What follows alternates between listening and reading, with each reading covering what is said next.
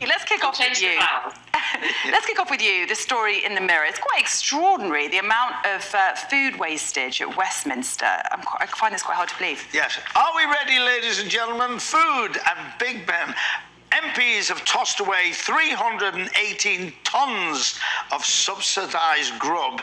That's the weight of a Boeing 737. It actually says nosh here. Is grub the northern word? Grub's, yeah. It's a northern thing. Say grub. Oh, I see. It says no, nosh. I was reading the first paragraph. She's picking me up now. I'm in the studio. She's picking me up now. Right, that's fine. But you're the boss. You're the boss. I want to know who's weighing all this stuff. The total food bill for the houses are 10.9 million. That was last year, and the subsidy was 7.5 million. And I love this. A food poverty activist said, ordinary people might be struggling to put food on the table, but these working parliamentarians are struggling to fit it in their bins, which sums up an awful lot. They said they're trying to get a grip of it. But, you know, they earn a lot of money. They get the subsidised food. They shouldn't. I hate waste. I hate waste anyway. If my fridge is full, I'll use it rather than waste it. I try not to, because that's why I was brought up. And, you know, we're living in a world now where we do waste, and Joe Public wastes a lot of food as well, but this brings it home. Yeah, personally, I absolutely hate waste as well, especially when you see the amount of homelessness around and people struggling. So why don't they give it away? Themselves. I mean, there's a huge queue at the food bank near me every week at the moment. But do you think, Emma, there's an issue, there's a problem with actually being able to donate this food? Because there's also a lot of red tape, isn't there? There's a lot of red tape and sort of safety concerns, and we've seen in recent years cafes like Pret a Manger and others, you know, working out ways that they can pass on the food at the end of the day, and that's all positive. But like Pete and like you, Sally, I absolutely hate food waste.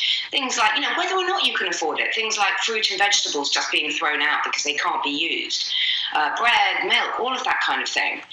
As for MPs, you know, it's already subsidised. I'm not quite sure why their food should be so subsidised when, you know, also they have help with living costs and all of that kind of thing. So I think, yeah, we all need to think more carefully about how we shop and how we eat and how we use up food. You can throw most vegetables in a stir fry or a curry or whatever. You can eat most fruit in your mouth right now. You don't need to plan for that. So I think with limited resources, we have to get a grip on this. Yeah, no, but it's a very, very serious conversation to be had at the moment, given that so many people are struggling. Well, you think of it, 318 tonnes of food. There's got to be a job there for somebody to actually cut down on that. And it would be worth paying somebody and give them a salary to save that money. Yeah, absolutely. You raise a very good point. Emma, let's talk about the story that you pulled out in The Observer. It's been a very difficult week for Nicola Sturgeon and her husband. Of course, she spoke publicly for the first time yesterday since her husband was arrested, and she's always been a formidable communicator. I thought she did actually very well in front of the cameras. What's the latest here in The Observer? Well, as you say, Scottish politics definitely not in a great place at the moment, certainly not the SNP anyway. The SNP president has come out and said that the party is facing its biggest crisis for half a century. And this comes just a few weeks after the election of a new First Minister. Former First Minister Nicola Sturgeon has come out. She made a brief statement outside her Glasgow home, and she said that the past few days have obviously been difficult and quite dramatic at times. She doesn't give details. Obviously, her husband was arrested and released without charge. Her husband, Peter Morrell, who was in charge of finances at the SNP. And she can't give specifics, but she just says if detectives want to talk to her about anything, she will fully cooperate with the police if they want an interview. Of course, both of them, refuse that there's been any wrongdoing and will not comment while there's a live police investigation ongoing. But certainly, there are lots of questions and conspiracies that hang over this, Peter. The only thing I will question, because it is, a very dangerous time to talk about it because we don't know what's happening, but what I can't get over was the spectacle of the way they cover the house up with lots of tents and marquees and police everywhere, as if they were making a point. And I found that very intrusive. Whatever the problem is, I think, was there any need for that? Yeah, Yeah, certainly very difficult with that public spectacle earlier this week. Let's move on to the Mail on Sunday now, Emma.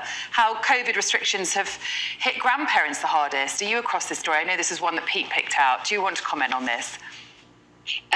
This is actually, I think this is Pete's story. It is, yeah. Pete, you well, we'll talk about it anyway, because we've got this lovely rapport, you and I, when we talk together. The grandparents are really, they're seeing a real problem through the COVID-19 lockdown situation. And what is sad about it is grandparents love watching their babies, their grandchildren growing up.